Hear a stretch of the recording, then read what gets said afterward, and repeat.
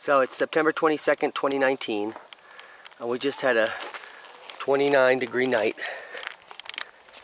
The lettuce is okay. Raspberry looks good, but the squash,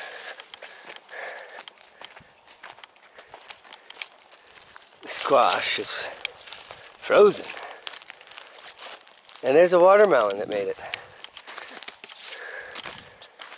Even the fruit is froze through, so that's all pig food now. I did harvest everything last night before. You can see most of it's gone, missing. Just the small stuff. But squash is dead. Amaranth is fried. Yeah, and this amaranth made it through the 32-degree day, but the giant gold amaranth out front didn't. And now this is over, and it didn't seed, probably. We'll see if these seeds are viable, or if there is even any seed. I don't think so. So that's total loss. And doing some research,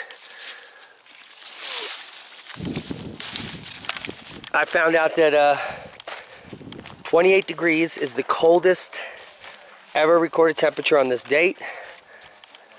And that was back in 2009, which is the last solar minimum. So on this date, during the last solar minimum, between 23 and 24, we had the same exact thing happen. So I'm going to be using those charts moving forward. And take a look. I want to show you this squash that grew through a hole here. I don't know how that's coming out. There's your update. Record cold temperature.